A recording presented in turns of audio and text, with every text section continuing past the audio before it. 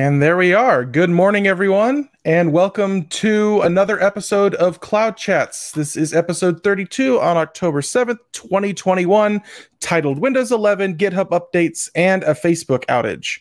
And also, we should maybe have changed that title at the very end too, and a week of outages. So, yeah. Well, good morning. My name is Mason, and these are my wonderful co-hosts, and I'm going to point the wrong direction at them. So, Good job. as I do every time. So this is Matt, Chris, and our special guest, Dennis. Hey, Dennis. Hey. What's going on? Awesome. Hello. So before we get started, let's talk about our Hello World Open this morning. What was the first cell phone you had? This one's going to be fun because I feel like this is going to date a few people on this show. And also, like, not only cell phone. A phone that was not connected to the wall via a cable or had to be plugged in, like if you have like AT&T or Verizon or something like that. And also, how old were you when you got it? Because I feel like that's also going to be interesting. If you really want to date people, the other question you can ask is, have you ever not had a hardline phone? Yes, of course. Looking at you, Matt. I've got one. Okay. I'm staring at one. Oh, all right. Yeah, see, they're not as like they still exist in some places. I guess the question would be, how old were you when you got your cell phone? But also, what was your first cell phone? So, Chris, do you remember yours? I want to say it was one of the Nokia bricks, and it's probably still working. That thing's a tank. My mom had one. It had like that green and black, like weird screen and like super hard buttons. But my first cell phone, I remember when I got it when I was in 5th grade. So I would have been around 10 or 11. It's because I was going off to a camp for a week and my parents wanted me to be able to get in contact with them. And I don't even know what it was. It was a flip phone and like no idea. Didn't even use like USB micro or USB mini. Like this was pre-USB days. Like they had their own special custom adapter. And I was like 10 or 11 when I got mine. So it was, I think it was actually, I don't know. I have no idea what it was, but it was back then. I remember they pushed out like the Razor, and the marketing on the Razor was fantastic because they had that like blade like falling through the air. Yeah. The Razor, like, wow. The Razor came out when I was like in 7th grade, I think. And I remember everybody getting one, but they were expensive. They were like 200 something bucks. And nobody back then could like warrant spending $200 on a phone. Like in those days, your cell phone carrier used to give you the phone for free by buying the service. Mm-hmm. And then like every 2 years you got an update and you just got a free new phone. And now that's totally not the case. Now $200 for a phone is like the cheap end of the phone line. And now if you're buying like an iPhone or like a top of line Android, you're spending $1,200 to $1,500 a phone. Oh yeah, you're spending laptop prices. Yeah, it's basically a laptop. Yeah, I haven't bought a phone in a long time because every time I look at like a new iPhone nowadays, I'm like, I could just buy a MacBook for the same price. I recently upgraded to an iPhone 12, and it's I paid like $1,200 for it, so it's got to last a while. What about you, Dennis? Do you remember your first portable phone or first cell phone that you had? Well, I surely remember it, but I don't know how old I was.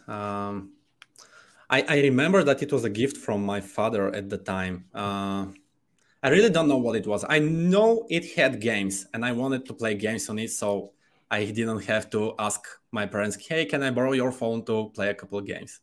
So yeah, that's what I remember. But it had Snake, and I mostly played Snake on it. Jam. My phone's never had games on it. Does anybody remember sending small media clips to their friends via Bluetooth? Bluetooth, or do you mean the red thing? Infrared? No, it was actually Bluetooth. Like we had Bluetooth, and you would have like a 10-second clip because it's all your phone had a microphone. That's all it would accept. And then like you would turn on Bluetooth and like link up with your friends and send each other weird sound. Like I'm thinking back to junior high and I'm just cringing at it. But it was also really funny because my first phone, whenever it didn't have, so if I turned it off and I turned it back on in an area where there was no service, it reset to Epoch. Like I That's would helpful. open up my phone and I'd be back at January 1st, 1970. Oh my god. And I was That's like, cool. this is weird. Yeah, it's a weird feature. Weird feature. I want to say hey to everybody in chat. Thank you so much for joining us. Alhiane, what's up? Welcome back. Baruz, welcome back. Good to see you. Bert MB over on Twitch, welcome. And I saw something about Bert says the Nokia ringtone. It's like iconic at this point. That was in Jurassic Park? I don't even know what the Nokia ringtone is. Like if I guarantee if I heard it, it would probably bring back all sorts of memories, but my brain has filed that away into cold storage and it's not coming back. I still can't remember what my first phone is. I'm struggling here. That must be a Gen Z problem. Do you remember when? Yes, I was 12 going into secondary school, and I got it because I was going to secondary school. Okay, I feel like that's acceptable. I just every now and then I see like 4-year-olds that have phones, and I'm like, this cannot be good for us. I mean, I got mine like leaving high school, and that was like, you're college, whatever. But now, yeah, they're elementary school, like all for it. My first smartphone was the iPhone 4, and I got it when I graduated high school. Like up until then, I had flip phones, or then you had those ones that slid up that had like a full keyboard. Which why did we need that? Something like that. Yeah, like why? Well, I had the cheap version. I had like the $99 version from AT&T. It was like, why did we need that? I was way quicker with T9 text than I was with anything else. I found it. Well, what is it, Matt? BlackBerry Pearl. Oh, okay. Fancy. That was a good one. I think it might have been a gift from my dad at the time. The reason I just remembered it is because the pearl in it was how you moved the cursor around, and you could customize the lighting on it. It was like RGB back in the day, before RGB was cool. I forgot about those. They had that weird like that wheel, and you could. That's so. That was sweet. Yeah, I feel like old phones, you're definitely more productive. Maybe because you had less to do. But yeah, tactile for days. Like, I'm surprised there's nobody that's made like a little keyboard on top of touch phones. Yeah. I guarantee you I could find one somewhere, but I feel like if you were going to text and do other things at the same time, it was a lot easier back then because you didn't have to look at your phone. Like just the T9 text, the auto predict, you got so good at it. And then now it's like my finger's off 1 millimeter and the whole message doesn't make sense. So, yeah, but the solution to that was voice text, which totally solved that problem. By the way, have you tried to use the drawing feature on the smartphones? Like, I want to say hi, so I swipe from H to I, for example. I exclusively text like that. Do you? I can't get it. I can't do it at all. Like, just brain cannot deal with it. I like the swipe stuff, but it's more often than not wrong. And then sometimes like it's weird how my brain will lazily skim over like one of the things. I think I hit it and then I didn't, and it's like no, like this swipe pattern, not this swipe pattern, and it's oh my goodness. Speaking of patterns, my phone realized that I'm laughing really hard when I type HA, so I just have to do this. And I can reply a full line of ha-has. Brilliant. Oh my goodness. I one time wrote ha like HA like 30 times back to back. And now whenever I type in ha, it's like, oh, you wanted that one. And it always does the long one. Oh my gosh, that is really phones, they're smart. We should be worried about the robots. Mason, we've got an important suggestion here from Frank. The intro music should be the Nokia ringtone. I'll look into it if we're allowed to do it. Yeah. I feel like that would just drive people away from the stream. Well, no, it wouldn't, because you'd hear it, and some repressed part of your brain would go, "I need to look at that. I need to deal with it." Yeah, this could also be the new intro to Back in My Day. True. It could be. I could add that in there if I can find it. Toon Army Captain says he had an NEC E808 in 2001. So. Like 2001. I didn't even know we had cell phones back then. I guess we did. Calls browser in 2001? I mean, they weren't great. The browser wasn't great. It was like IE3. Or it was that browser app that was called Browser.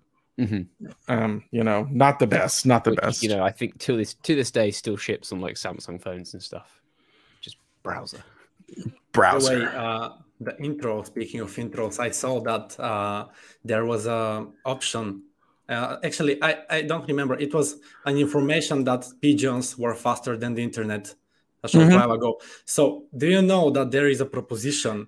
Yes. RFC, yeah. It's my favorite RFC. Go ahead, talk about it. It is good, yeah. Well, not sure how much I can talk about it. In my previous company, a guy showed it to me and I was like, okay, right? Because I didn't know what RFCs are then. And he said, hey man, you should read that. This is really interesting read. And I'm like, okay, right. I start reading pigeons. Yeah, Okay, it's the RFC for the data transmit, how to data transmit IP packets over avian carriers. Avian carriers, yeah. Avian carriers. And I think you're allowed to print the packet up to the length of the leg of the pigeon, and you wrap it around it and you send the pigeon. And it has like all the math on how to calculate avian carrier internet speeds. Yeah. The other really funny RFC. Go ahead, Dennis. No, I was about to say that it turns out that it is actually a joke. It's not a real proposition for RFC, but it's a real RFC. It is a joke, but it is officially an RFC. Filed, yeah. Yes, there's also the one that's called the evil bit, which is really funny. It's if you're ever doing anything bad, just turn on the evil bit. That way we can turn on firewalls, and any packet that has the evil bit on automatically gets dropped. So if you're doing bad things, turn on the evil bit. Yeah. That would definitely happen. Definitely work. Sure. The RFC people are hilarious. They've got some. I mean, when you sit around writing internet specifications all day, you have to. Yeah, I was waiting for someone to make the Monty Python reference. So there it is. Data compare of an African swallow. Oh my goodness. Wait, so Toon Army Captain says on 3 mobile in Australia. It was a legit browser, but it did 3. So in Australia, okay. But it did 3G. You see, my brain in Australia kind of just get associated with awful internet speeds or no internet. So I'm surprised you had 3G on a mobile network in Australia that could do browsers in 2001. It is kind of interesting, but who knows? It's a weird place. Before my time, so. I don't want it. Shut up. 2001, before your time. I don't want to hear it, Matt. Okay, so let's go ahead and move into our guest interview with Dennis. So, Dennis, welcome to the show. Hey. It's me again. You again. No, not again. I mean, it's me for the first time, but again, speaking after we started. Yeah. Oh my goodness. Well, it's good to have you. And go ahead and just tell us a little about yourself. Like, what's your current role? How did you get into tech? Those kind of fun questions.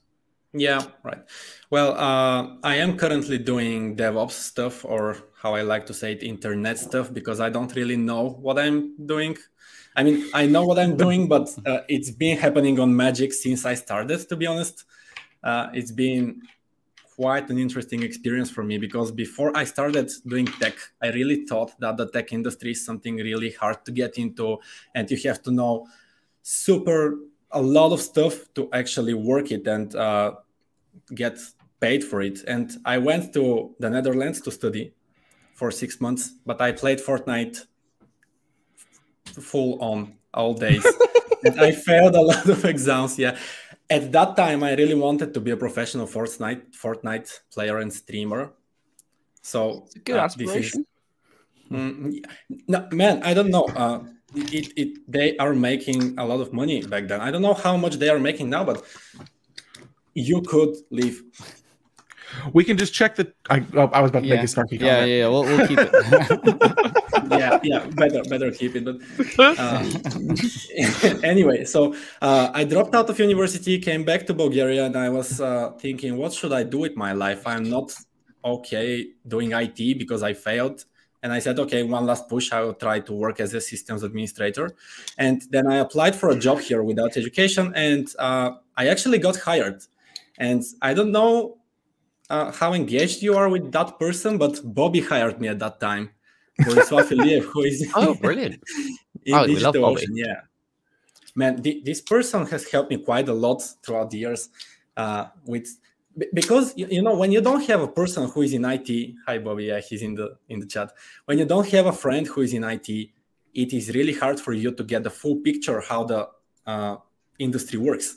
And he gave me example posts. He gave me some tutorials on how to do stuff and stuff like that. I got many inspirations from him to build projects, and I actually got really into IT, really into tech. And I started reading a lot more on myself, and that's why I am now in IT in this call with you guys. I wouldn't have known DigitalOcean if it wasn't for him as well. And what happened there is I asked him an HTML question. I asked him, hey man, how does websites work? And he was like, okay, then you have tags, and these tags you can assign href to a tag, and you can go to a different link. And I was like, that's really interesting. How can I make my own site? And he said, okay, just go to DigitalOcean and deploy a droplet. So that's when I heard about DigitalOcean the first time. And that's been my journey. I mean, I can talk a lot more, but let's keep it short for the time being. No, we love talking about it stuff. We're happy to keep going on some of it. So it's a really interesting journey, like into tech. Yeah. And it's one that we're hearing a lot more of these days. Like, we're definitely hearing a lot more people that are getting into tech that don't have university education, which is great. I love that, because once you realize that all we are is really good Googlers, you realize you don't need a degree for that. Yeah, that's right. But I have actually something to say, and I have a question. So really good Googlers, to be a good Googler, you have to know what you have to look for, right? Mm-hmm. Because you can't Google how to do that and instantly magically get it in front of you. But anyway, my question was, are you all three from the United States? No, Matt, I think, is from the UK. Yes, I'm in the UK. Did the accent give it away?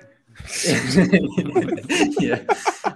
I was about to ask, is it possible, not possible, but how hard it is for you to do IT without education in your education system and your place of residence? I don't think it's.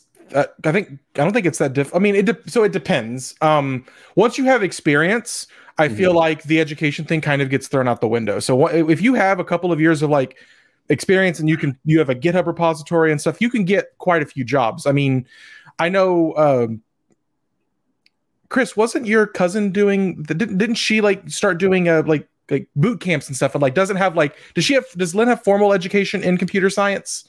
No, she came from pharmacy, and then she's always done design. And so no, she didn't even do a boot camp.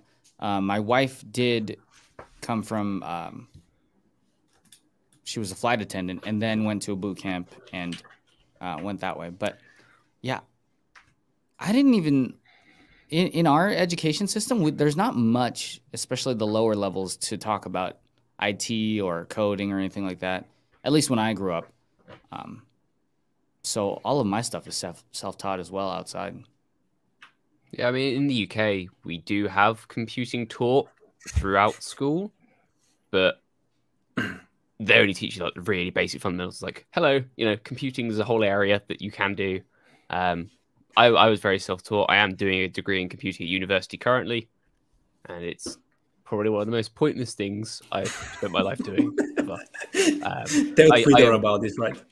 Yeah, I'm very much on board with the idea that if you have experience, you can get hired, and education doesn't matter. I've worked with quite a few people that don't have degrees, that have high school educations that got into tech. Toon Army Captain, I think, also, if I remember correctly, he also has a similar story to yours, Dennis, and he says it's hard. He says it's hard because someone has to give you the opportunity. But I feel like once you have that first opportunity, then once you have experience, once you have a portfolio, it just kind of goes from there. Now some it depends on also the recruiting tool. Like sometimes like recruiting tools filter out based on arbitrary educational requirements, but I don't think there would be such a large boot camp industry if it didn't work. Yeah. And what do you think about the attitude in their interviews? Because when you go to your first interview, you don't have much to say. I mean, it's your first tech interview. What is expected from you? What do you think about the attitude? do you have to lower yourselves and say, I don't want that much money and I want to learn? Or do you think that you're fine with, I will get the money that everybody's getting and I will still learn fine enough? I think at that point it becomes a company by company basis. So most likely you're still going to be subjected to algorithm questions. So like if say you go do a front end boot camp, unfortunately some companies will still subject you to the invert this binary tree. Which you want to know how many times in my career I've ever had to manually invert a binary tree? Never. Yeah, zero. Useless information. Useless, like, which is, I don't know. But I think it yeah, I don't know where I was going with that. I think it works. I do think that there are opportunities. The thing is right now there's more open jobs than there are people to fill them. So if you can prove you can do the work, you can do it. I do often tell people though that like if you are going to not get the degree, like Tune Army Captain said, it's going to be a little bit harder because you have to get someone to believe in you from at the very beginning. But once you've done that, like one of my friends literally.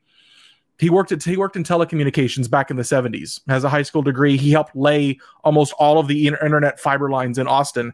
And he was the person who taught me everything I know about building operating systems. And I was like, oh, that's kind of cool. So yeah, like we used to roll our own, at my first job, we rolled our own custom version of Linux. And like, he was the one who was in charge of like all of the build process and stuff. And it was really cool. Wasn't there a book about this? What was it? Linux from scratch, I think. No, there's probably books about everything, yeah, but like books and experience definitely go a different, like, because sometimes you don't need all that stuff, and sometimes you need stuff that's not in the book, which I have done that before. I've run across times when there are things that are not in the documentation, and you get to go code hunting. I will just say as well, I'm going to do this because I know I advocate for open source all the time. Have a GitHub profile, work on projects, make them public, have the code out there. The amount of times I get an email from someone that's just looked at my GitHub profile and then I get a recruitment email that just references the GitHub profile and nothing else. Like, that will get you noticed and will show that you have experience. Yeah, I agree. I agree with that. But isn't it hard for people to go out there? Because, you know, with all that, the imposter syndrome, if I may say it like this, I don't know if is this what I want to get here, but when you just start in IT and you add code to your GitHub repo, aren't you scared that the code is not good enough and it will actually push interviewers away? You get that with the degree too. Yeah. Imposter syndrome isn't exclusive to people without degrees. Also, if you dig on my GitHub far enough back, you'll see some terrible PHP, I'm sure. Oh yeah, I've got some bad code. But back when that was relevant, you know, it was showing, you know, I can write PHP. I have at least some skill. Yeah. And honestly, on that point, like, you're going to look at somebody that has a GitHub profile with bad code, but you would never look at somebody without a GitHub profile. You are and right. On top of code, I'm a big proponent of written tutorials, like putting yourself out there that way, right? And that also brings in a lot of imposter syndrome on, you know, who's going to yell at me for this one thing I wrote. But it's better to get out there. Or when your tutorial gets outdated and the person just says, hey, it's not working anymore. Can you fix it? Can you update it? And then you just like... That's when you slap the Hacktoberfest repo on it and you're like, pull request accepted. You can fix it. Yeah. Awesome. Well, that's pretty cool of an adventure you've had there, Dennis. But yeah, I think it's good to have you here. So I guess I would ask, like, so you're one of our navigators. So that if for those of that haven't heard of our navigators program is our really involved community members. You can apply at do.co/navigators to be kind of like one of our extended DevRel members, and Dennis is one of them. So how did you decide to apply for the NAVS program? All right. Here comes Bobby again. So what happened when I started at my previous company, and he showed me that I can create a droplet and I can put HTML on it so the world can see it. He said, do you know that you can actually help people out in the community of DigitalOcean?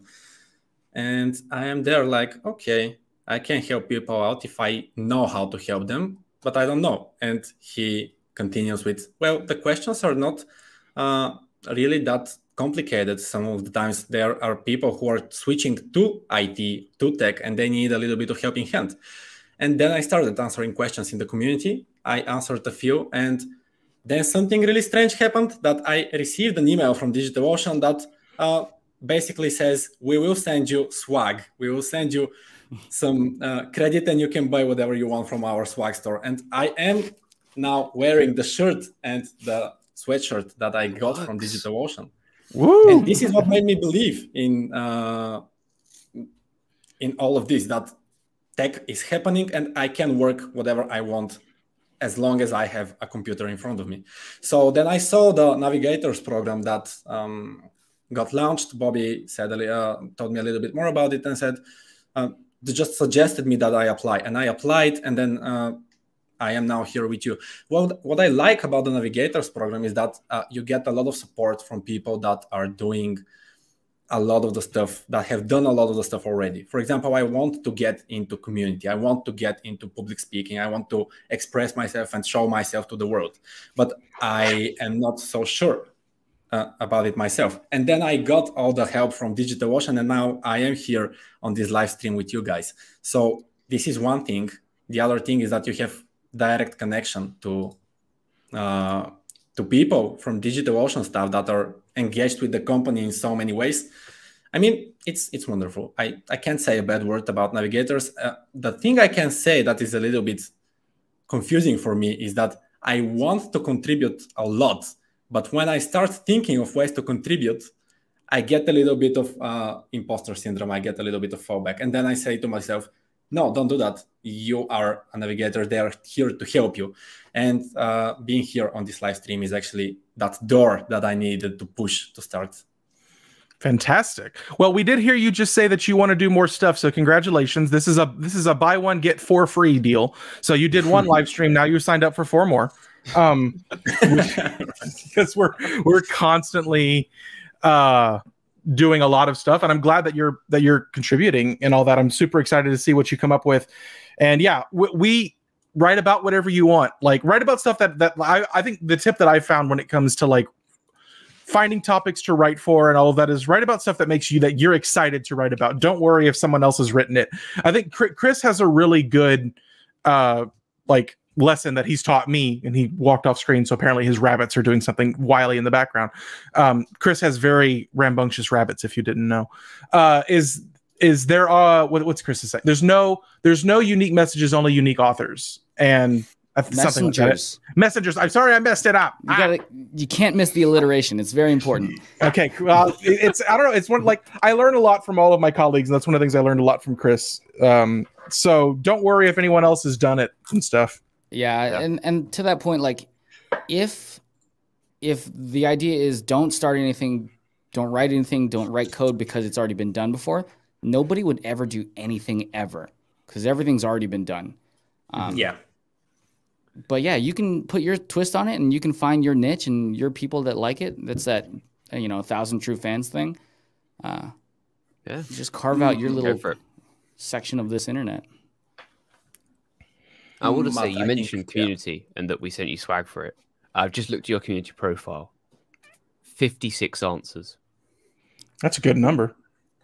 Yeah, but I mean, it is a good number for people that are not psychos. You know what kinds of people there are with, I mean, thousands of just because Bobby and Kamal don't do anything but answer Geo questions doesn't mean that you have to answer as many questions as Bobby and Kamal. Okay, if anybody compares themselves to Bobby, we're gonna look pretty bad. Yeah, I think Matt does Bobby have the most answered questions? Like, he's one of the. I think it's still Kamal, but Bobby has like. It won't load for me, but I think it's roughly 3,000 answers. Yeah. Okay. Not everybody's Bobby, and also for those we've had Bobby on the show before, and now that we keep talking about it, means we need to bring him back. We do. So if you're still listening, Bobby, guess what? You're going to get a message from me real soon. I don't know. I guess summary of what we've just talked about: like, get out there, do it, don't be afraid, try it out, see what happens. Awesome. Well, I guess you have anything else you want to say, Dennis, before we move on to the rest of the show? Any final parting words? Yeah, I don't want to scare people that Bobby has or other people has so many answers. I got my email from DigitalOcean that I am engaging in the community on my 10th answer or something like that, 7th, 10th, I don't know. Just engage, like Matt said, engage. It is helping people. Yes, Yeah, no, I get answers from that sometimes. It's my favorite program to run. Yeah, if you answer, like, I think we do 5 questions on community, we'll send you an email with some surprises inside. Ooh, well, now we're going to have to go answer some questions. Awesome. Well, thanks for the interview, Dennis. And now we're going to move on to our next section, which is the news flash. And this is the wonderful section every week where we talk about all the fun things in news. And boy, oh boy, have there been fun things this week. So yeah, we're going to go ahead and go on up. And whenever you hear this sound at the end, means we're moving on to the next piece. And the new little section we've added in here that I've really liked is our weekly releases section. We have 2. So, well, I don't know. It's kind of a blur. Yeah, I don't know. We have Python 3.10 got released. Super excited. For those of you that don't know, Python is on a yearly release schedule now. So like it does, like these just keep on coming. But they've added a couple of cool new features to Python. Structured pattern matching is actually pretty interesting. I haven't actually like had the time to mess around with it, but I know that they've worked a lot on that. And then one of the ones that really got my attention, and this is only because I've dealt with it so much, is that they've deprecated distutils, which distutils is the oldest package on how to, or one of the elder packages for building your Python projects, like building them as like a wheel or an installable. And distutils has been deprecated. And I've sprinted with this team at PyCon before, and they've been talking about deprecating distutils since at least 2017, wow. Probably earlier. So I mean, and I remember I was in the room with the discussions. I know how much work it was to get to this point. So super excited for that. Means they're finally moving away towards fully set up tools, which is exciting. Yeah, no, I looked through this, and match seems really cool. It seems like almost a more powerful switch statement because Python's never had switch. Yeah. And the other one that really caught my attention actually was just precise line numbers for debugging and other tools. When you have an error, the errors are now a bit better. Yes, I have heard that they've got that the error checking was, or the error reporting was a lot better. Yeah, which I think is a great thing for people getting into Python. And it's obviously, you know, Python's used for education all the time. It makes it a bit more accessible now. Yeah, that's exciting. I like that because I've made a lot of mistakes in Python, and sometimes I need a little bit more help. So, and then our next release this week is Windows 11. Remember when we were told that Windows 10 was the last Windows release ever? Yeah. Turns out the lie detector test determined that was a lie. So we now have Windows 11, and honestly, I don't know. I was excited for Windows 10. I'm very mad about Windows 11. I've heard they've done a couple of weird things where like certain links only ever open in Bing. We'll go talk about that some more. Oh my God. Oh wait, I have heard this Windows management thing is like leaps better than what it was.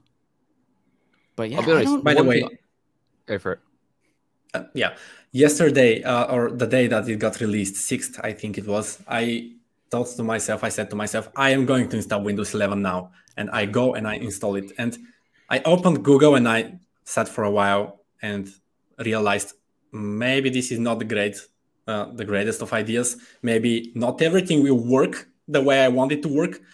So I will wait. I will wait a little while before upgrading to 11. Yeah, so I'm curious if anyone in chat's upgraded yet. I really wanted to upgrade because I really like new stuff. Whenever I see something gets an update of new UI, new interface, new colors, I love it. I dig it really much. But yeah. Yeah, I'm not the fan of like them integrating Teams and all that stuff like right into the taskbar. I feel like they're really pushing that stuff. Yeah, they've been doing that forever. Like literally, when you used to buy the Microsoft Suite for your company, it's like, here's Microsoft Office. We'll give you a 30% discount if you take Teams for free. It's like a back alley person. Like, hey, you want to buy a watch? Like nobody wants Teams, and they haven't gotten that message yet. I've spoken to people that use Teams, like more the enterprise, like healthcare type companies, and they're like, "Oh, we love Teams," and I'm like, I know a few people. So, and I Kyle here says Microsoft Discord, please use our service.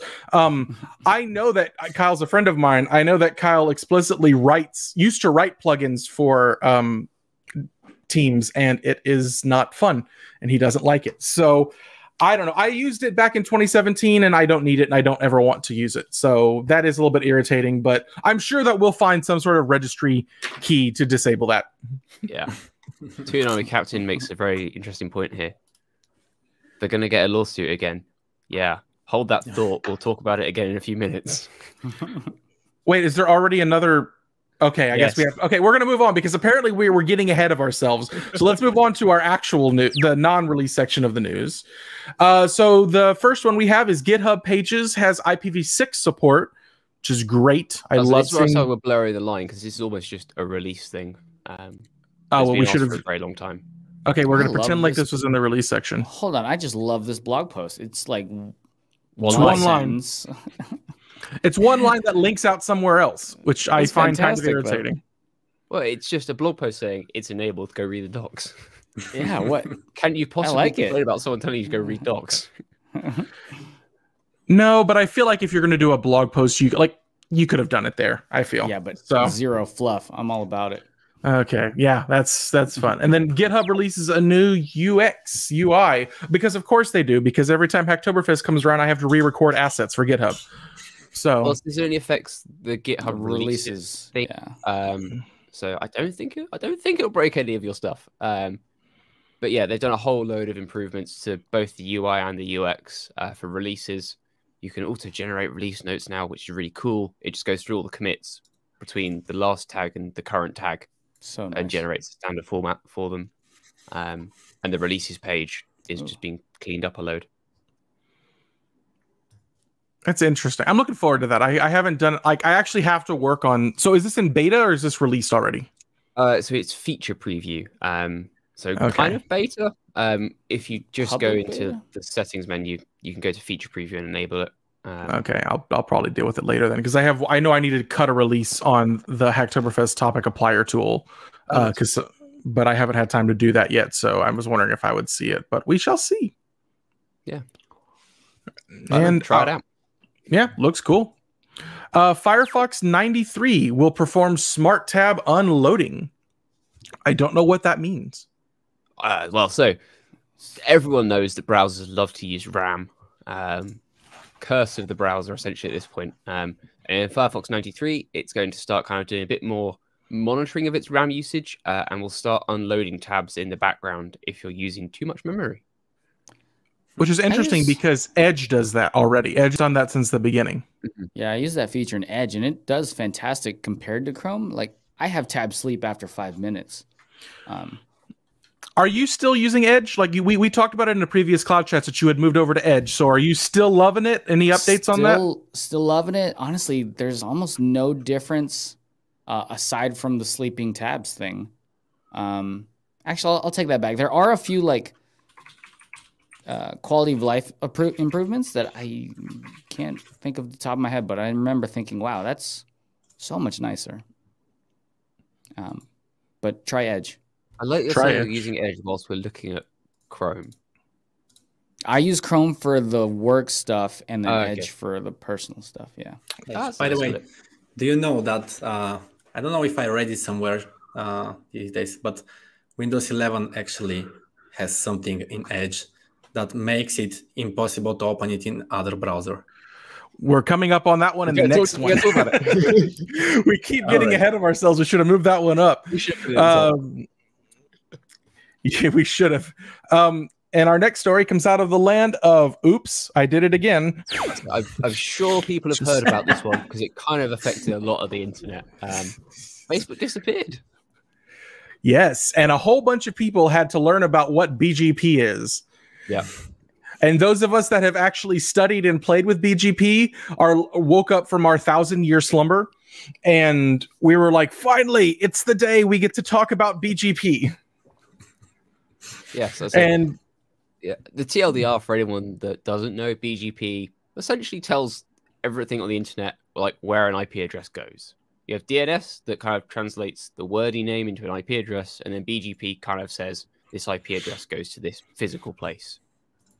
Yes, and there's not as much BGP in the world as like it's large companies, large corporations, countries, universities, and stuff. They're associated with what are called autonomous zones, and there's not as many as you would think. They're very large chunks of the internet. So when a BGP route disappears, it causes cataclysmic errors because other things sometimes route through them, and then basically it turns into this network black hole where the packets are never seen from again. So it you don't hear BGP in the news that often, and it was hug ups to the Facebook team, but I was enjoying the day. So when you see BGP in the news, you know something's gone really wrong. Something goes really wrong. I think the last time I remember it being in the news was I think some country in the Middle East accidentally hijacked Google, because BGP is really interesting because it has no security and no checks. You just announce your route and it's there. And I remember a Middle Eastern country accidentally announced Google's IP range, and half the world's Google traffic was being routed through some random country. Yes, I think it was mainly YouTube that was affected. Yeah. But prior to that, there's been quite a few BGP incidents, generally around route hijacking. Route poisoning. There was one a year ago where I'll go for it, Dennis. I am interrupting you, Matt, for the second time. I'm really sorry. But speaking of BGP, do you guys believe that Web3, the whole hype around Web3 is possible, that BGP will get replaced eventually? Seeing as how we're still 40 years into the adoption of IPv6, no. All right. Yeah, so I'm very much there. Same boomer opinion. No, not for a very long time. Yeah, it's not. I don't even know if it's a boomer opinion. It's just that if you ever want to buy a tech book that the data inside of it will never go bad, buy something in networking, because it takes so long. Now, there's a lot of amazing advances that happen in networking, but because it's physical hardware, getting the world to update to where it supports all of these things takes so long that literally, we've been adopting IPv6 since the 80s, and we're literally coming in on 40 years on it, I think. But so again, IPv6, didn't we start adopting it because IPv4 addresses will eventually end? Isn't that the reason? And we did. We ran out, and we're still not there yet. Yeah. The Web3 is an interesting conversation, and that would almost be its own section. But no, I don't. I know how slow things move in networking space, and I don't think they're going anywhere anytime soon.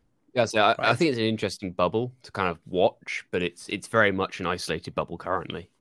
Yeah, but that's not saying that it can't happen, because weirder things have happened in the world, for sure. So I'm not going to say no, but I'm going to say it's going to take a long time. We might all be old people by the time we get there. Our next story is the one that we keep talking about, and we're finally here. Is Firefox and Brave are to intercept Microsoft Edge only links. So apparently in Windows 11, certain links, instead of saying https:// it says Microsoft-Edge, and they require you to open the link in Edge, this is 100% going to lead to a lawsuit. Yeah. So Microsoft Edge is now registering its own custom URI scheme, Microsoft-Edge, and certain bits of Windows 11 are using that URI scheme to get around your default browser preference, which is interesting. Wait a second. And then so Firefox and Brave thought of the very simple solution here. They're also just going to register that URI scheme.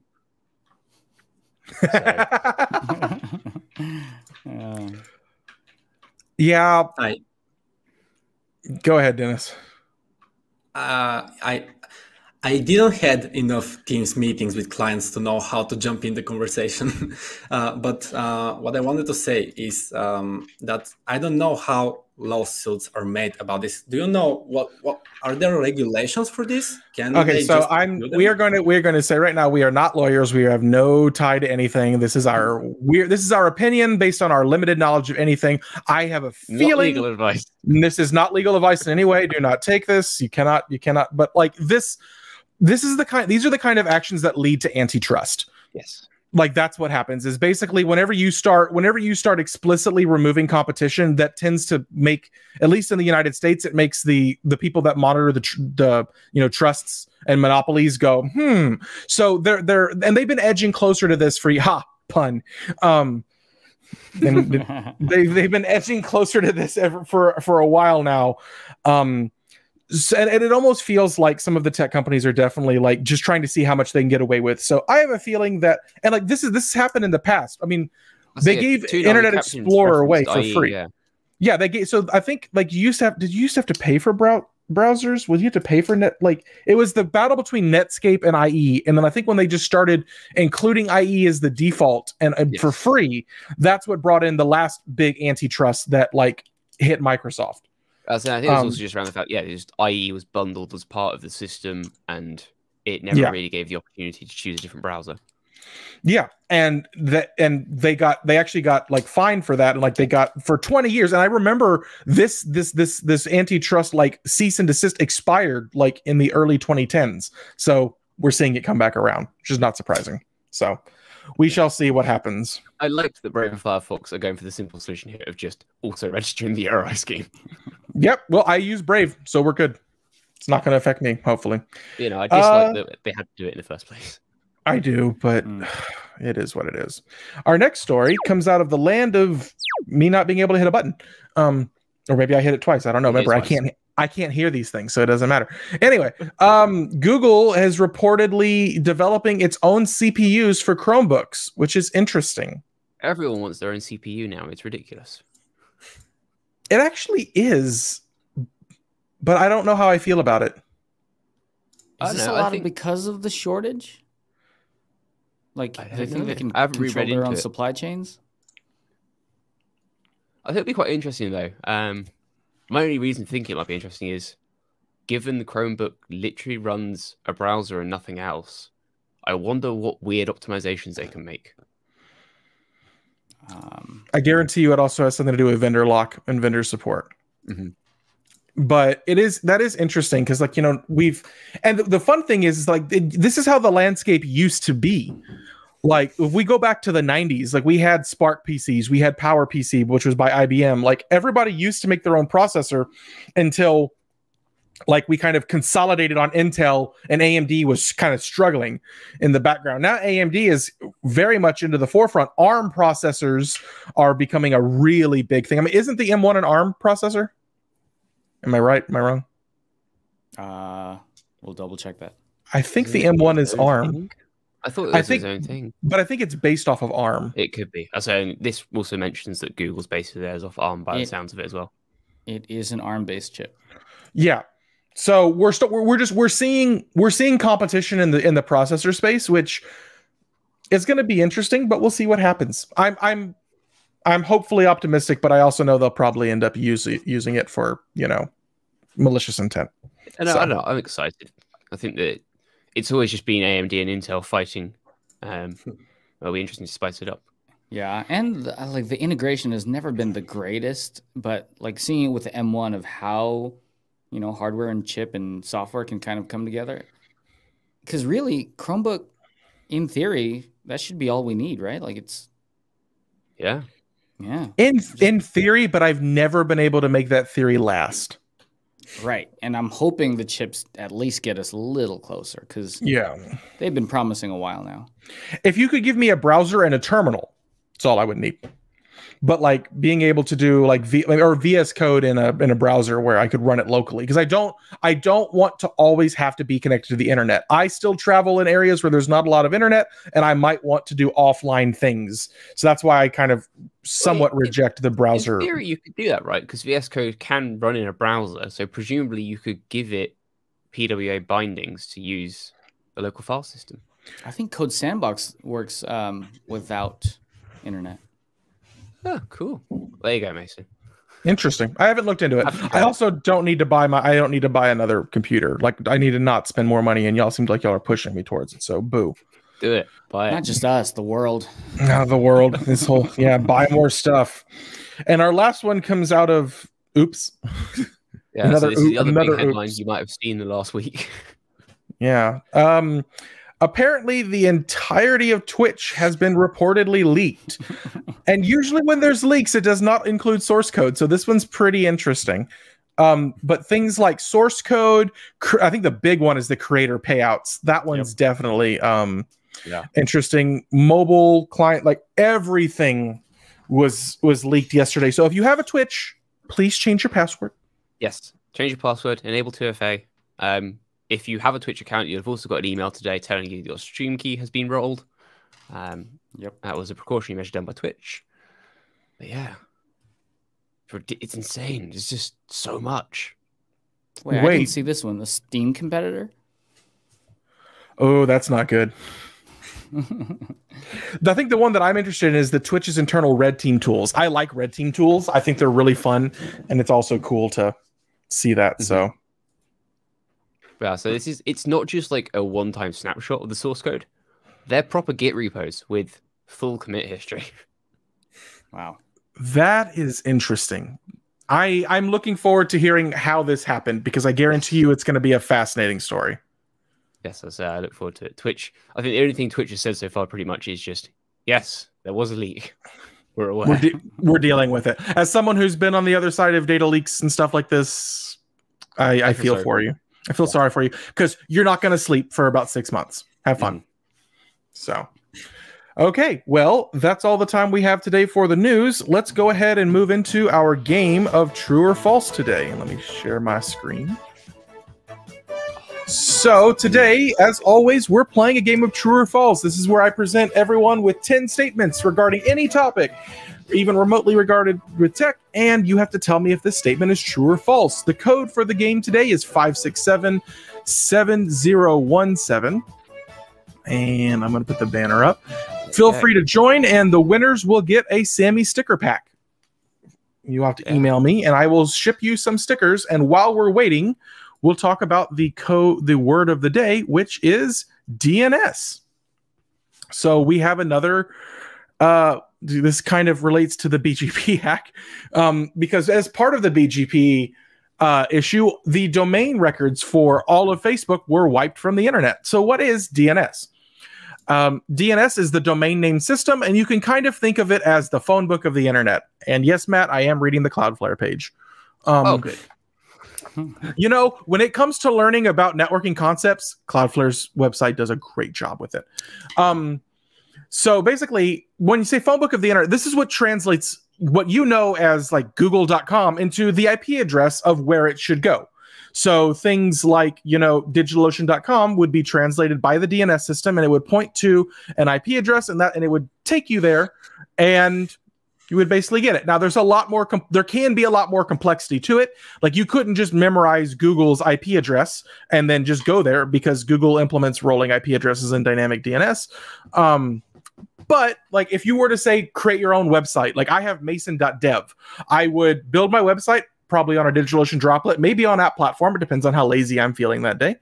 And then I would buy the domain mason.dev, which I already own. .dev domains are expensive. I don't like that. And then I would create an A record and a quad A record, which was also from our chat earlier today, our little intro, to create an IPv4 and IPv6 address. And then when you go to mason.dev, it would take you to my website. And if I didn't have that, you wouldn't be able to go there. So that is what DNS is. Are there any questions or anyone want to add anything to DNS? No, not really. Yeah, if you got it from Cloudflare, it's good. Translate the word in an IP address. Yep. It's very often whenever people start wanting to make their websites, I feel like people stumble a little bit on it. Like, because it's you know, you think server and build a website, but then you don't realize you have to have the secondary service. Purchasing domain names can be really cheap if you can find a .com that you want.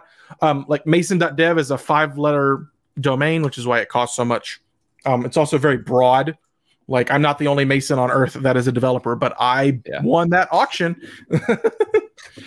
So, also, I think the cheapest TLD currently is like .xyz, I think, and it's like a couple of dollars for a year. Yeah, and be careful. Once you start getting domain names, you'll buy them for all of your projects, and then you'll have this graveyard of domain names that you never touch. That renew every year. One could make it, but they renew every year, and then eventually you end up being like me, and you get a roughly $300 to $400 domain bill every year. Yeah, you forget that they renew. Yeah, it's a sad. I bought a couple of IOs. That was a mistake, but I don't want to give them up, because the IOs, at least on name.com, like renew for like $50 a year, and then I get Have you reached the point yet where you have a spreadsheet keeping track of your domains, where they're registered and how much they renew for? No, I only have one registrar. I have not. I used to bounce, and I found I was like, no, I'm consolidating. So I know I know all that because I log into the name.com dashboard and look. Okay. But no, I'm not there yet. Yeah. I know Bobby has .sh, which is pretty cool, as in shell scripts. So yes, we're nerds. We get it. And we're going to go ahead and start. I haven't told you the theme. This week's theme is databases, which I'm surprised we've gotten this far. We haven't done it. I love how Matt goes, oh no. I spent all morning arguing my lecture about database issue. Well, good. You can argue with me about this. First question. A row in a table represents a record. This is weird. There should be a picture there, but we'll see what happened. I like it. Does a row in a record represent? Does a row in a table represent a record? Yogan says, "I love DBs." Honestly, me too. That was one of my favorite classes. I'm glad someone does because I don't. Of course, my database class was how to build a DBMS, not actually how to use one. Yes. Ours was modeling, and now I see the world differently. There was a little bit of modeling, and I did okay with that. And I do say that part helped. But as soon as we got into B+ trees, I was like, "You're done. We're done. Like we don't. No one needs to know about a B+ tree." So the answer to that was true. Agent Yak up top, Groovy Griffin, and Gentle Seal. And looks like we've got a lot coming in. So Matt, say your famous line. Say the line. It's not Matt. just about getting it right. It's about being fast. The faster you are, the more points you get. I swear, has anyone ever seen Shrek 3 and there's that little kid that's going, do the roar? And I feel like that's what we do with Matt with that statement. It's like, Matt, say the thing. Next question. SQL stands for Standard Querying Language. Okay, so apparently I just forgot the picture on the first one. Does SQL stand for Standard Querying Language? Standard Query Language. It doesn't stand for squirrel? It does not stand for squirrel. Okay. This is false because I make this mistake every time. It stands for Structured Query Language. It's not standard. I make this mistake every time because I feel like it's standard at this point. But it stands for structured. So Agent Yak coming up with Social Sloth and Eager Sable. Is that an animal? Yep. Okay, really? But I'm glad that we have an honest dragon. Beats the dishonest dragons. So, next question. MySQL and Postgres are examples of document databases. Oh, a sable's so cute. Yeah, I just Googled it. It's like a red panda. Yeah. Are MySQL and Postgres examples of document databases? I'm sorry that we went on a sable. It's like somewhere between an otter and a red panda. Yeah, it is. It's cute. I'm surprised there's no like tech mascot for this yet. Yeah. Okay. Everyone got this correct. I am very proud of you all. No, MySQL and Postgres are not document databases. They are relational databases. But everyone got it. So nothing exciting happening on the leaderboard. A column is the smallest unit of storage in a relational relational database. In a relational database. Is a column the smallest unit of storage in a relational database? These also might be one of the easier true or falses because I will admit that I am not a database expert.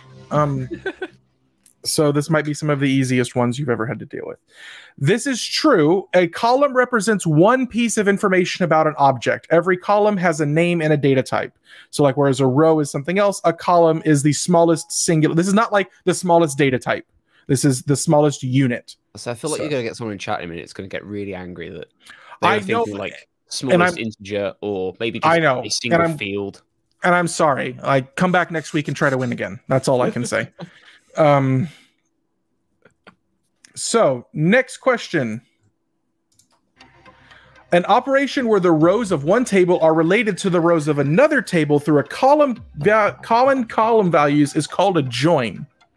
Words. That's hard. Let me say that again. An operation in which the rows of one table, I just broke my toy, are related to the rows of another through common column values is a join operation.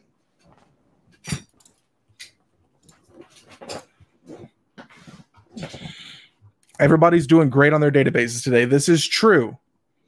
I had to look this up. Halfway through, so I'm going to say my other line. You can still join if you haven't joined yet. You can still win as well. Social Sloth coming up or staying there, but we've got some people coming up. Gentle Seal and Agent Yak, not that far behind. You can still win this. In chat. You do have to press the buttons, not just type in chat. Yeah, press the buttons. You don't win if you're in chat. So the question now is an outer join between two tables where the only rows with okay, let me try that again. An outer join is I typed this wrong. Between two tables is where the only rows with matching foreign and primary key values are returned. Wow. Is an outer join the join between where two rows with only the rows with the matching foreign and primary key values are returned? Wow, that was awful. And as you can see by my GIF, it's very difficult to find any sort of stock image about an outer join. Yeah, that was bad. That's technically incorrect. That is an inner join. A join formed between two tables that, in addition to including the rows from the two tables with matching join column values, will also include the values from one table that do not have the matching rows. That's an outer join. That is so wordy. I hate that. Ugh. Yeah, so outer joins kind of return absolutely everything, and inner join kind of returns just the intersection. Yes. So and thank you, Matt. It's one of those things you just have to almost have a visualization of it to understand it. Yeah, it's kind of like a Venn diagram. Yes, that's how we teach joins. Good to know. I did not know that. Yeah. Okay, next question. Redis relies on disk storage database style mechanisms. Does Redis rely on a disk storage database style mechanism? I love Yoga in chat. I hate databases now. I use Prisma. I don't know joins.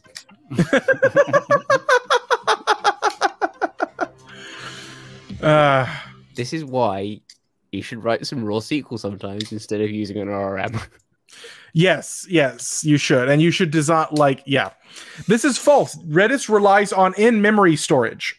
Redis is a in-memory database, whereas other databases tend to be disk storage. So that was how that one works. I can confirm this. I rebooted a Redis instance this morning and lost a lot of data. How do you preserve Redis data then? I presume there's probably a proper way to write it somewhere. I don't know. I just redeployed it and it lost everything. And I remembered that Redis is in memory.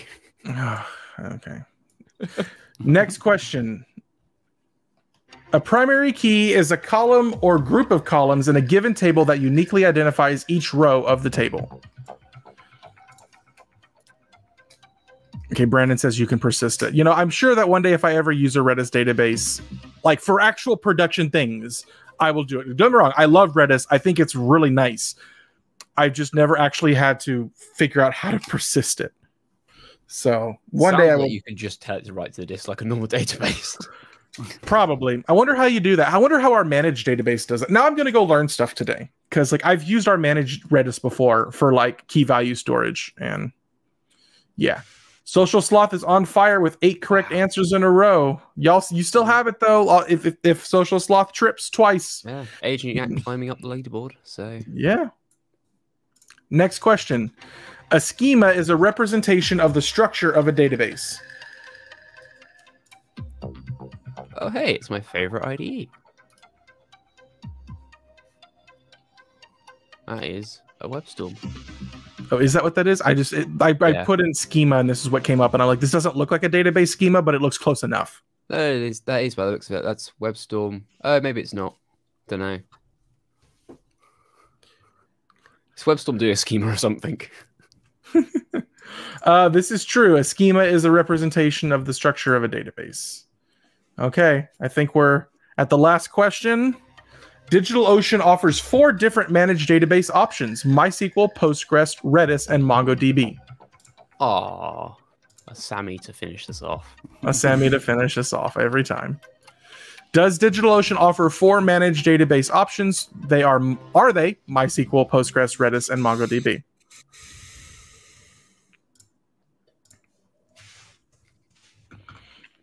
This is true. DigitalOcean offers 4 managed database offerings: Postgres, MySQL, Postgres, Redis, and our latest is MongoDB, which we released not that long ago, right, Chris?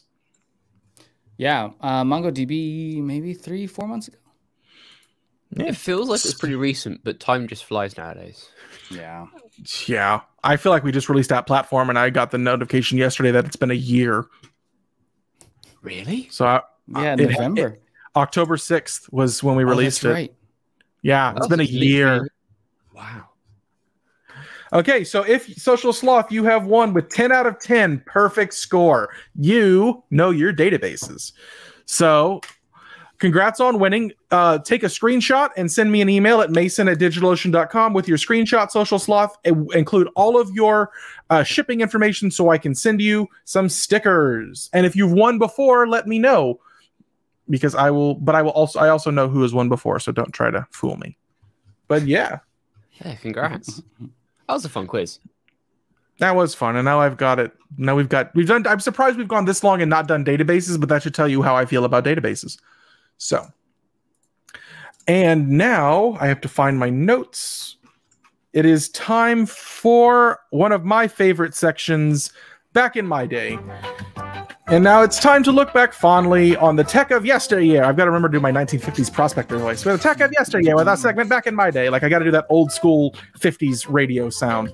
In this segment, we take a look back on historical events in tech and marvel at just how far we've come, and also feel old. Not Matt, he never feels old, but some of us might feel old. So we'll see.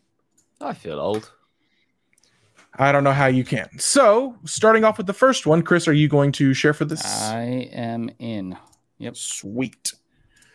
So, starting with our first one. So many buttons. Just say it again. We're just going to wait for Chris. There we go. On September 8th, 1966, an entire fandom was born as the first episode of Star Trek airs. Sci-fi shows have always been really interesting. Like, I'm not really that much of a Trekkie, but a lot of our technological ideas and advancements have come from sci-fi shows. So it's always a good place and source of inspiration. So September 8th, 1966 was the first airing of Star Trek, and the episode ran. The series ran until September 2nd, 1969. And then they moved on to the 600 trillion other Star Trek franchises that there are. So, and I think of like most of them left, like William Shatner is like one of the only ones left around, because Leonard Nimoy died last year, which was sad. So, anywho, if you're a Trekkie, let us know. Mr. Demon Wolf over in chat said, shock, the Twitch leak was not on the list. It was. We talked about it in the news section. In the news section. It's not history yet. It's not history yet. If it happened yesterday, it's not history. I mean, it might become, but yeah. Oh, look, he figured out that we did. Yeah, we did. We talked about it. Okay, our next one, September 9th, 1947. This is one of my favorite things to just talk about. The first instance of an actual computer bug was found at 3:45. Admiral Grace Murray Hopper records the first computer bug in the Harvard Mark II computer's logbook. The problem was traced to a moth stuck between relay contacts in the computer, which Hopper duly taped into the Mark II's logbook with the explanation, first actual case of bug being found. The bug was actually found by others, but Hopper made the logbook entry. So anyway, that is the first computer bug, and you can still see it on display in the Smithsonian, and that is where the term comes from. So I've never seen it. I have a question. Documented. It's worded here like first actual case of bug being found. Implies that they had the concept of a computer bug before this point. I don't know what they probably just called it error or fault or failure. Because remember that computers at that time were very largely mechanical. Mm-hmm. So at that point, whenever you have like a mechanical failure, you usually call it a fault or a failure. So maybe that's what they were calling it. But, you know, it just seems like the term bug kind of came here. I see what Matt's saying, though. Like, if I find an error in my code, I don't go first actual case of error. No, but this was the first actual case of a bug, like a moth. Like that's where it comes from. Like this was the first moth they found, or insect. Yes, it just implies the word bug was being used before this point, but I always thought this was when that concept was created. Yeah. Who knows? I don't know. Well, we'll have to go and visit the Smithsonian and find out. Research. Let me go jump in my time machine. It's still pretty cool. September 12th, 1958 for our next. I'm not doing the transitions. I'm doing a bad day today. Here we go. Got mail. So now I love the "You've Got Mail" sound. We've got to use it. So our next one is September 12th, 1958. At the beginning of all of this, the first test of an integrated circuit. Research Jack Kilby demonstrates the first integrated circuit to other researchers and executives at Texas Instruments. So Integrated circuits are basically the whole reason that we're sitting here streaming to you over the computer today.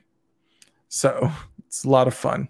And it actually looks kind of cool. Texas, it's interesting because like, I actually know where the Texas Instruments headquarters is. It's not that far from where I grew up. And I used to drive by it on the way to like Academy. It's down there in Sugar Land. But that's the first picture of an integrated circuit. Curious what this does. Yeah. I have no idea, but it looks kind of messy. But I mean, it was the first one. First. Looks very much like a FIRS. This is definitely a prototype. And our next one comes into the land of mobile phones. On September 23rd, 2008, the first Android was introduced. Google and T-Mobile introduced the T-Mobile G1, also known as the HTC Dream, the world's first Android-based smartphone. By raw sale numbers, today Android is the most popular smartphone platform. So yes, this one will probably make some of us feel a little bit more nostalgic. Maybe that's what I should start doing, is doing more. But like, I don't think anybody in the chats was alive in '58. So, and if you are, welcome. But yeah, first Android was released. And it's interesting because the iPhone was released in 2007. Like, so they took them about a year. I don't know how. I'm curious of how long they were working on it before then, or if they just decided what they were going. If they decided that, I wonder if the iPhone spurred development on Android, and like this was a project in the coming, or you know, if they had already been working on it in the past. I'd be surprised if iPhone caused this to happen. Yeah. Like getting a whole new operating system out in a year feels. Because maybe there was these ideas before, like Palm Pads, and there was another one, but yeah, I feel like they were working on it a while. Yeah, but the touch based was not like that wasn't really coming around at that point. I had to think back to freshman year of high school. It wasn't the most touch intuitive though, you know, like it might have been a port. Yeah, kind of like how Mr. Demon Wolf says, we talk about the first iPhone release. Both the first gen iPhone and first gen Android were awful. Like if you've ever read the story, Steve Jobs had to keep switching out iPhones during the presentation in his pocket because they kept crashing. Yeah. And running out of memory. So like he would go behind the desk and swap it out for a new one so the presentation looked better, which I feel, as someone who just went and watched Penn and Teller, thank you, Chris, I feel like that's totally a magic show of him just walking back behind the desk and deciding to do that. Like that's I wonder if he actually like contracted them to teach them how to do sleight of hand. So, and our last story comes out of the land of things that make gamers happy. I think also just again, thing that means we can be here streaming. True, but I'm not on wired Ethernet right now. So Ethernet is drafted. I know, but Ethernet was drafted on September 30th, 1980. Digital, Intel, and Xerox released version 1.0 of the Ethernet specification, known as Blue Book. Since that time, Ethernet has evolved into the de facto networking standard for local area networks in businesses and at home. So 1980 is when we got the Ethernet to our internet, because all the stuff we had before, like Vampire Wire and Circle Ring networking, things that most people haven't seen, but I went to a museum one time and I saw. It's pretty neat. So that's what we have right there. That is all we have for Back in My Day today, and you've got some mail. A bit of history. A little bit of history. So we now move into our last section of the day. What's on your mind? This is the fun little section of therapy that we do with each other every week to walk us through what's on your mind. And as always, we start with our British counterpart, Matt. Matt, how are you doing today? Doing okay. Rage quit uni this morning. It was a databases lecture. I ended up spending like quite a while arguing with our lecturer. They were in... This is the issue we have at uni. They're very Windows only and live in the world of Microsoft. So when we talk about databases, the only thing they know is Microsoft Access, which is nasty on its own. We had a bit about relationships between tables and databases. They were convinced that a foreign key is able to know whether it's a one-to-one or one-to-many relationship. And I had to spend quite a long time explaining to them that a foreign key does not know and does not care. And they just couldn't get it. They were determined that because their little diagram in Access showed it, that the foreign key knew. Oh my god. And I just lost it. I rage quit. So we're sitting here talking about, do you need a degree? And then you go to places that are like, we're going to teach you Access and C++. And you're like, great. My university taught me C++. And you want to know how much C++ code I've written since I graduated? None, presumably. Not a line. Good. 0. I've written more C than I've written C++, not by choice. Every now and then something, and I have to write a Python C binding, and I cry myself to sleep that night. We taught C++ as well. Yeah. That's the I could go on this rant, but that's that. I sit on the industrial advisory board at a university because I'm an alumni, and like they want to know how can they make the program better. And sometimes, like, I feel like we have to stay up to date in our field. And I feel like professors need to have that requirement as well, because I literally argued with a professor who said he was not going to teach fad technologies such as Git. Oh dear. Oh dear. And I was like, and I'm like, and I was like, good. Your students are not going to get jobs. Yeah. Yeah. Absolutely unhireable. So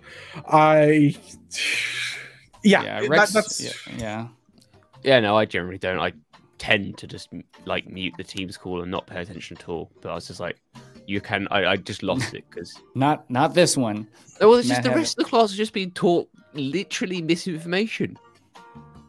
I just can't sit there and listen to that. You're close to done though, yeah, Matt? Yeah, last semester. He just has to. Don't do anything. Don't jeopardize it, Matt. Just shut up and get through it. Like, if you're 2 months out, my friend. 6 more weeks of lectures to go. 2 weeks of exams, and then I'm done. You are almost out. Just hold your nose, and then you can write a book about it. Okay. I can. Yeah. I chat with some of the friends at uni, like, and they know I have a job here, and they ask me like, what do you think about this in comparison to the real world? And I am quite frank with them, like, I wouldn't hire any of them. Knowing what they get taught at uni, they're not hireable. Well, that's the thing. That's the thing about university. Like, computer science programs have decided that they want to teach concepts and not real world tools, because if they constantly changed, they'd never, the place. So I get that. But like actively just teaching wrong or not updating your lecture information every 30 years just seems foolish. So I don't know. I get it. Like, there's a couple classes I took in university that I like networking. I learned a lot in my networking class, but it's expected when you graduate from a university that you're going to learn all new stuff at your first job. When we hire a new engineer, we expect you to know nothing, but we expect you to at least know if statements, for loops, and maybe a data structure. It turns out, that was a very challenging concept for some people in my uni. Just like dealing with basic concepts, if statements and stuff. I'm just going to go cry. Chris, what's on your mind? Because I feel like if I fall down this rabbit hole, I'm never getting out of it. Yeah, so Chris, I mean, education uni. Yeah, a little bit on that too. Like, do we feel like there's more in the future of like the boot camps and the kind of the targeted trade school types thing? Well, that's like what it used to be, right? Yeah. Before university became a thing, you had polytechnics and stuff that taught far more real world skills. Yeah. I can see it. Like, I think it depends on the role. But I do feel like, yes, the problem is that at least American computer education expects everyone to go into research. Like, we teach our undergraduate programs like everyone's getting a PhD, which 99.9% of the population is not doing. So we're like, and I go to this industrial advisory board meeting every year, and I get into a fight with these professors every year. The good thing is there are a few good ones that listen and are trying, but I actually think that like associate's degrees, like I know friends that have like MIS. So Dennis, you were talking about certain degrees and like IT degrees. Those don't exist in a computer science program. But if you go to a community college or an associate or a 2-year college in the States, you can get like information systems, which is where you'll learn about networking and DHCP and like how to route stuff, like do an actual IT stuff, which I will argue is actually required to do CS, but CS majors never touch that. So you can do it like that. So yeah, I agree with you, Chris. I think eventually we're going to get to for most software engineering, it's a trade school kind of thing. And if you need to do that kind of stuff where you're developing advanced algorithms and stuff, go get a master's and then that'll be the barrier for that, you know. But 99% of us are never going to write a merge sort algorithm again in our lives unless it comes up in an interview. Yeah. So, yeah. That's the thing that annoys me, is you just interviews ask for the stuff that doesn't matter to the work. No, it doesn't. Yeah. What's on my mind? I think mine's a little bit kind of weird. I was messing with AI last night and OpenAI, GPT-3 type stuff. And I just got to I tweeted about it, but let me share my screen. Okay. Of how ridiculous these things are. So this is my tweet, and I asked AI to tell me about Jupiter, and these are the responses I got. So I got Jupiter's really big. This one makes sense, right? And then same exact prompt. There's like a little bit of variability, so it gives you a different answer every time. And then you get, which is still fine, right? But then you get this one. Wow. And it's like, what? And then this was the fourth one, which, I mean, sounds so wise, but has nothing to do with Jupiter. Okay, now I know how Panda Express generates their fortune cookies. Oh, that'd be a great service. It would be. Let me go buy a domain. Oh no. AI fortunes. So So was this just like you playing with APIs or stuff, or you didn't build any models or anything, did you? No, not yet. This was just me playing with OpenAI's defaults, which they have a pretty big data set. I think the biggest in the AI land. Interesting. I want to know how it got to that sentence, which I know is a stupid question to ask in the world of AI, but how? Well, the one about insanity and deities is kind of I can see it because Jupiter's the name of, I think, Zeus in Roman mythology. So I can see it's a stretch. It's a stretch. I can see that one, yeah. But I can see it. The one about hot and cold water, that one I'm a little bit weirded out by. But yeah, I mean, Neptune has a lot of I guess connection with water healing. But yeah, I don't know. I thought it was just fun, and I'm kind of experimenting more to see if there's a business that you can build out of it. There have been already a few businesses that have been built and sold or raised money out of AI, and I feel like it's the new buzzword, kind of like NFT and crypto. Oh, it is. AI and machine AI and ML have been the buzzword for a minute now. Yeah, but at least they're useful, unlike NFTs and crypto. Hot take. Oh, Matt over here going to start a firestorm in the chat.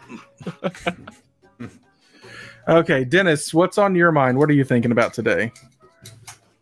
Yeah. No, I spaced out a little bit because earlier I realized that I'm staying in a room currently trying to make the lighting cool, to make the lighting as good as I can, seeing what is behind Chris, and I realize I am staring at one big lighting circle. That's everything I have in front of me. And I got a little bit buzzed by all of this and got a little bit of stage fright at some point. But yeah, my first live stream, I don't know if that's how you felt in your first live stream, but maybe it's normal. You're doing better than I did in my first live stream. I'll tell you that. That's good, yeah. Chris, you can remember your first live stream? It was 3-4 years ago. I don't remember it going past 5 minutes, so you're doing good. I don't remember mine at all.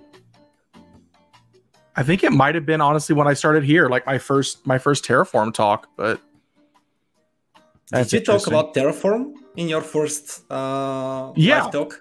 Yeah, I think my first streaming talk. I talked about Terraform. I had done conference talks many years prior. No, I was talking to one of my friends the other day because she does a lot of live demos on stage, and I've realized that I've become way too confident in live demos because I live demo things that have network dependencies. which is the laws of live demoing say that you should never do that because it will go down. So Everything local. Yeah. So maybe I've become a little bit too confident in my own abilities. But yes, my very first DigitalOcean live stream was like an hour-long webinar of like me doing a lot of Terraform. I had 4 different Terraform things that I did. And I don't know how I managed it. I do have a question for you, Dan. On your live stream, live coding, do you Google stuff? Don't you feel Googling is bad when you're live streaming? No. Do you have to know everything by heart? Or? No.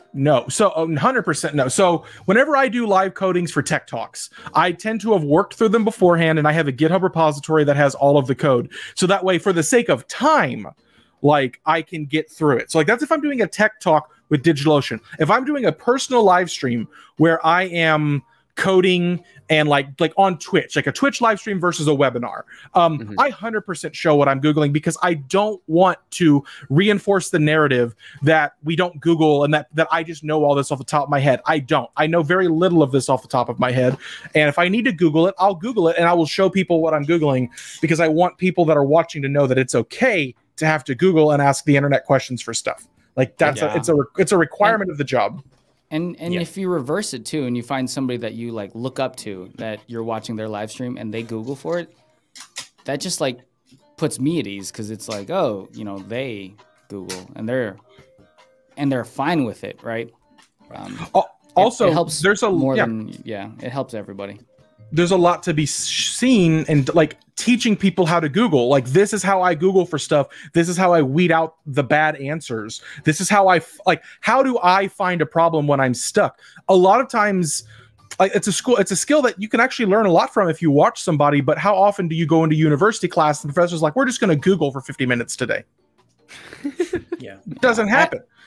I also, the cool thing about live streaming is if you are open to just being, I guess, showing errors and showing bugs, more often than not, people in chat will actually help you and write your code for you, which it's more pair programming than live streaming sometimes. Yeah. So I would not be intimidated by it. I would do it 100%. I think it's a great thing to do. I will say the other thing about live streaming, doing coding, is that it stops you getting distracted because there is a tiny bit of mental pressure. People are watching me code. So I don't just stop and open Twitter every 5 minutes. Yeah. I've done that on stream before. It's like, I'm tired. I'm taking a social media break. You can sit here and we can laugh at memes together. Oh dear. What's your mind? Oh, I don't know. Honestly, it's Hacktoberfest. Like, I'm trying to get my stuff all organized and like I got back from a long vacation, which was nice, and I basically got back the day of Hacktoberfest, and I jumped right into the deep end, and now I'm over here doing all that, and it's it's slowed down a lot. Like once the program gets going, it's not as much, but like now I'm over here trying to figure out what am I going to do PRs against, what am I going to work on this October. So doing a lot of that, and then mostly just trying to get back in the flow of things. I feel like I'm like not behind, but I feel like I'm very reactionary in my work right now, where like I don't feel like I'm like I planned ahead. So it's mostly just that. It's been a weird like getting back into the flow of work, but I think I finally got there like yesterday, so that's nice. Oh, good. Well, at least you enjoyed your break. Yes, I had a good break. I always say that everyone needs to take whatever vacation you took this year, double it. That's how much you should actually be taking. So, but I'm zero times zero would Matt. 0. Matt, if I was your manager, Matt, I would disconnect your access and be like, you're on vacation. Yeah, no, I want to take a break. It's just 0 point to me taking a break until uni's done, because if I take a break, it's not a break. I still have a uni. That makes sense. You've got a lot of when you still have a lot of that going on, but I hope that you get to go and take a break and, I don't know, wander aimlessly around the English countryside and look at cows for a while. I am looking forward to Christmas and New Year. We know you need to worry about. I can take time off from work and I can just enjoy a proper British winter. What is a proper British winter? Lots of very cold walks outside in the frosty countryside. That does sound kind of refreshing. Yeah. Awesome. Well, I think that's all we have for what's on your mind today. We'll go through our upcoming events. It is still Hacktoberfest, everyone. Get your PRs. If you haven't signed up yet, you can go to hacktoberfest.digitalocean.com, sign up, and if you, as either a maintainer or a contributor this year, so you can do either or, and get your contributions and get the either, and plant a nice tree or get a t-shirt, your choice. Plant the tree. I don't know, Matt. That t-shirt's nice. Like, I have a hard time. Tree. Matt, okay, I will get this. Plant your own tree. I love planting trees. I have land to plant trees on, so I'm going to plant one in my backyard this year for Hacktoberfest. Sure. So. I was saying, if you win a t-shirt, you can also just plant a tree in our online forest anyway, if you donate. Oh, I'll do that. That sounds fun. I like planting trees. This week we have a couple of live streaming events. I think Shahar live streams on Mondays. Kim live streams on Tuesdays at 3 p.m. Eastern. Chris live streams every other Wednesday. So, Chris, I think you're doing it next week on Twitch. Start next week. That's right. Next week at Wednesdays at 1 p.m. Eastern time. And I am actually live streaming today at some time because I didn't write it down. I like, is it Saswat in chat? Says, why is Matt's video off? And then it leads into... Matt's voice sounds like a robot. Is Matt an AI? No, I think maybe there's like the British Google Home version. Maybe that kind of sounds like him. So, but my live stream is at 2:00 Eastern today. It'll be on the DigitalOcean Twitch channel, which is twitch.tv/DigitalOcean TV. So yeah, I'll be honestly probably working on Hacktoberfest stuff, probably some Golang stuff. I have a PR that I need to review, so I'm probably going to be doing that. Next week, we have a tech talk, which is getting started with Kubernetes on DigitalOcean. That will be a joint tech talk with myself and Kim, where Kim is going to teach me how to do Kubernetes. That's going to be fun. Oh, that's going to be a brilliant tech talk. I'm looking forward to that. That's going to be fun. And then next week is KubeCon, where DigitalOcean will have a virtual booth. We'll have like a gather.town where you can come and interact with us. We'll have a lot of really cool new things going on, just events and swag giveaways and all sorts of stuff. So if you're going to KubeCon, we will be there virtually at our virtual booth. Kim will also be giving a talk, which Chris and I have already seen, and it's a fantastic talk. So you should definitely go see Kim's talk. But next week is KubeCon North America, and I hope that if you get to go, you enjoy it, and you come by and say hi at the booth. And that is all of the events we have, all the stuff we have for this week. Oh, we should say Cloud Chats next week is KubeCon. Different. Yes, Cloud Chats next week is KubeCon. So it will be Kim and a whole bunch of KubeCon people. So Chris, myself, and Matt are taking the week off, which is nice. But next week will be a very specific KubeCon and Kubernetes themed Cloud Chat. So you definitely want to tune in for that to get some more swag, because they'll be doing probably another true or false for some swag. Yeah, there you go. Yeah. So now, it's time for the best time of the week. Favorite bit of the show. It's time for my joke.